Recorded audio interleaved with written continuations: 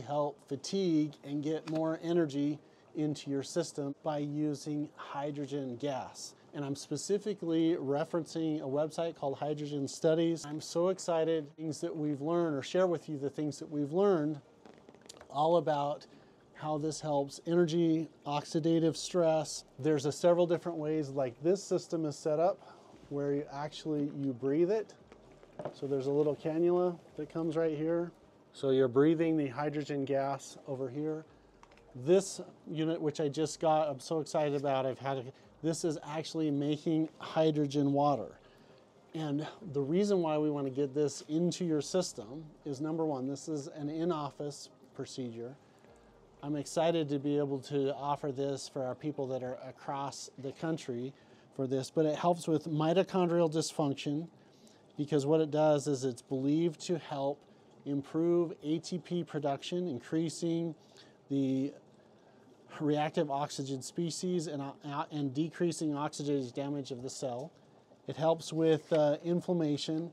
By the way, it's not just me saying it. There's all of these studies that I get to share about this new breakthrough therapy. There's some advanced ways to get it into the body. There's some breathing ways to get it in the body.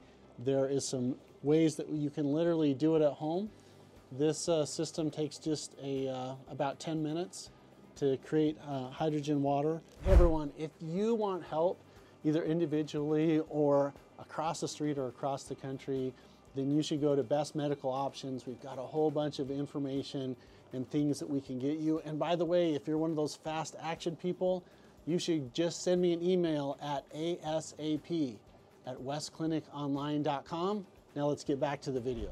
Really useful in helping chronic fatigue, again, protecting the cells.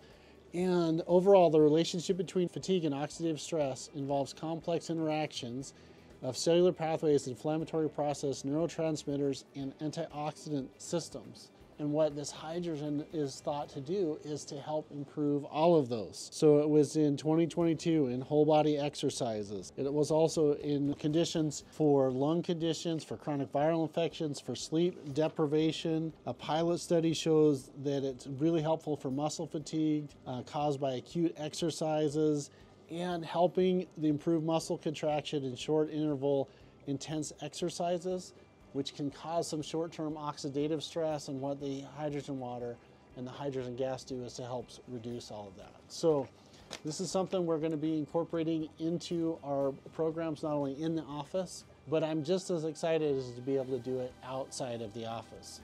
So that's our quick update from an intense seminar that we went to last weekend. This is Dr. West. I'll see you guys on the next video.